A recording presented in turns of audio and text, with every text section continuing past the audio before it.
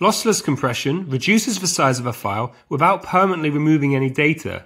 When decompressed, the file is returned to its original form, so no quality is lost. An advantage of lossless compression is that there is no permanent loss of data, so the original file is fully restored. It can be recompressed any number of times without any reduction in quality. Lossless compression is essential for files that would be incomprehensible if data was permanently removed, such as text files and software like video games. A disadvantage of lossless compression is that as there is no permanent reduction of data, files will be larger in size than if lossy compression was used. Another disadvantage of lossless compression is that it takes longer to compress or decompress a file than lossy compression does.